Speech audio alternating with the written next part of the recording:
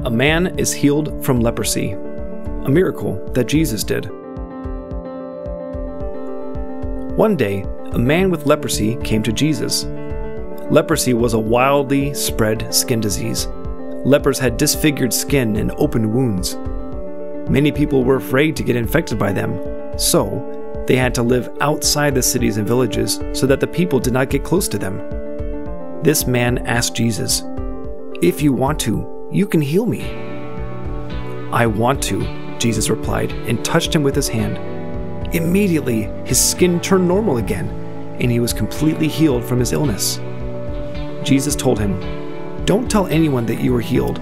Only go and show the Jewish leaders that you have been healed."